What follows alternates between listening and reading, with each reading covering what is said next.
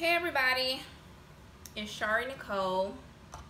Welcome to my channel, or welcome back to my channel. Today, as you can see by the title and my setup, I'm going to be discussing the fingerprint services that I offer along with my notary business. So here is the fingerprinting card known as the FD 258 applicant card. It is a card that anybody could, take prints on.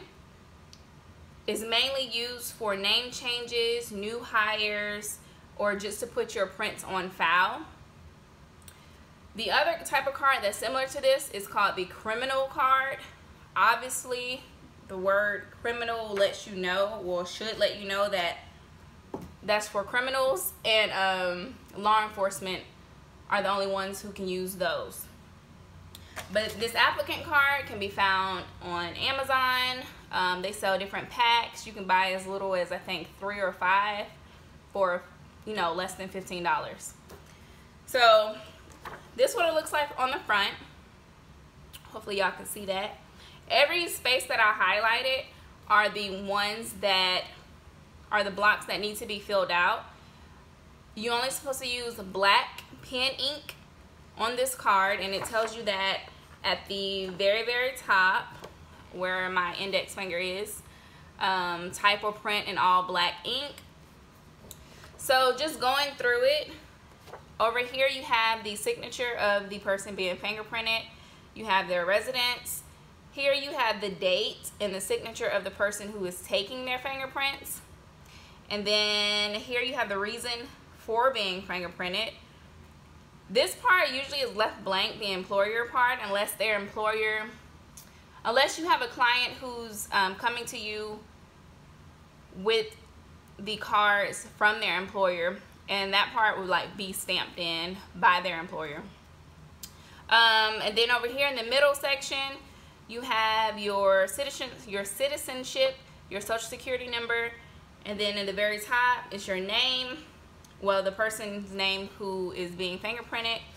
You have their demographics, their sex, race, height, weight, eye color, hair color, where they were born. In this section, you always put the 2-letter initial of that state. Or if they're from a different country, like someone recently, a client that I had was from Denmark, Denmark was written out. And then you have their date of birth there, and everything else remains blank. And then down here, so the top row is going to be all of the fingers from the right hand, and then the second row is fingers from the left hand, and the bottom row is going to be the left 4 digits, left thumb, right thumb, and then the right 4 digits will go there. On the back, it lets you know just how a clean print should look, what's acceptable, what's not acceptable, what they look for. You honestly can just watch YouTube videos on how to roll fingerprints, how to roll your fingerprints and fingerprints for others, and go from there. It's really not that hard. Most states, like my state, doesn't require training. It's optional. You can take one of their little training courses, but it's not a requirement. If you want to know how to, if your state allows you to offer this service, then you can click in the description, the link in the description box below, and I'm selling a little $10 PDF telling you all about how to get your fingerprint business started, how much to charge, where to get the products, and all that kind of stuff. And the difference between the states, because there's a few states that allow certain things that the rest of the states do not. So I am going to just show you how to roll fingerprints. But before I do that, I'm going to let you know that it's along with writing the 2 initials of where they're from, if they're from the US, the colors matter. Like they matter how you abbreviate it. Let me get the little my little reference paper. You can find this anywhere on Google. You can simply Google how to complete an FD-258 application card. And it lets you know here the abbreviations on how to put those abbreviations for their eye color, hair color, etc.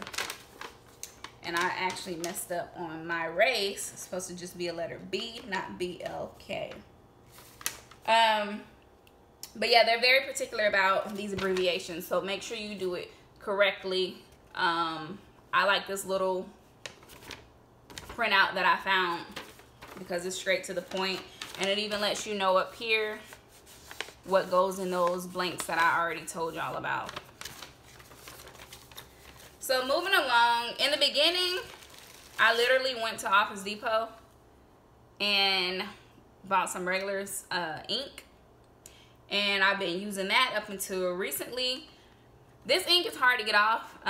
You obviously need something that is long, rectangular, so the 4 prints can fit. Now, what I recently found is for the single digits is this great ink here. I got this off of Amazon.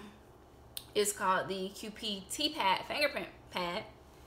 This is easy to get off. Like, I love this. It's inkless also, and it's alright. It's dark enough, because that's the thing. Your prints they can't be too light.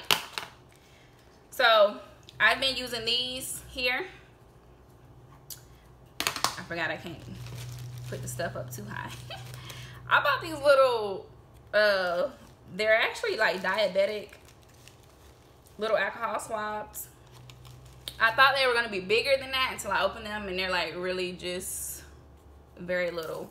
But I had the client take one and then just wipe off any excess oils from their fingertips and their fingers in general, so that the oil can get, so that the ink can get down in their prints easier. And I do actually have some oil on my fingers. I had just put some cuticle oil on like 20 minutes ago, so I'm sure that's still settled in my fingers. So after that, you're going to slide this through here. This is my first time using this. I literally just got this. FedEx dropped it off. So on this video, it's the first time I'm using it. I don't really like how it bends up your card, but the purpose of it is to hold down. You know what? It's because I'm doing it wrong. Yes, we're all learning right here. The purpose of it is to hold down the card so it doesn't move. Because lately, for my clients, my past clients, I just use like a clipboard.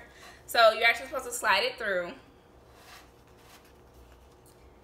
and put it on whichever part you need it on, and you open it up to get it further down. So we're going to start with the right.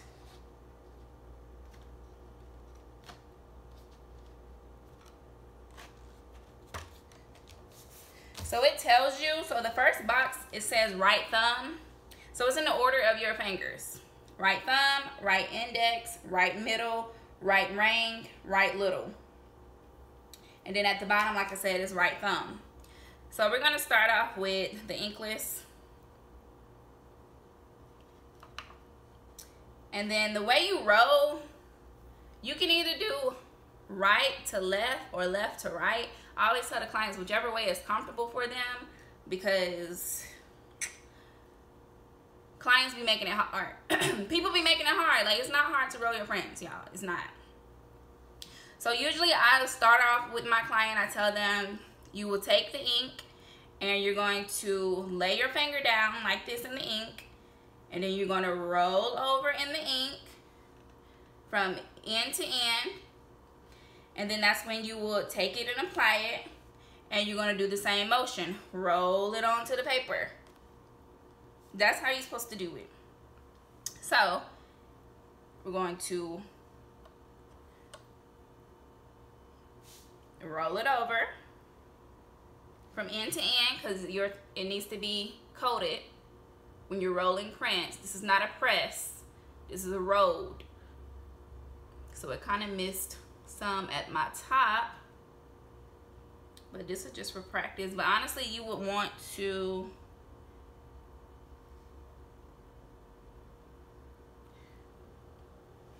have it fully coated. Now let's see.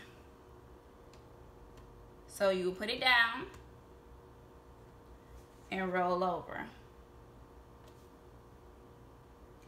And it'll be kind of like that. Is the best thing is not supposed to really be crooked. Like everything's supposed to be straight through. And then with that extra ink block, you see that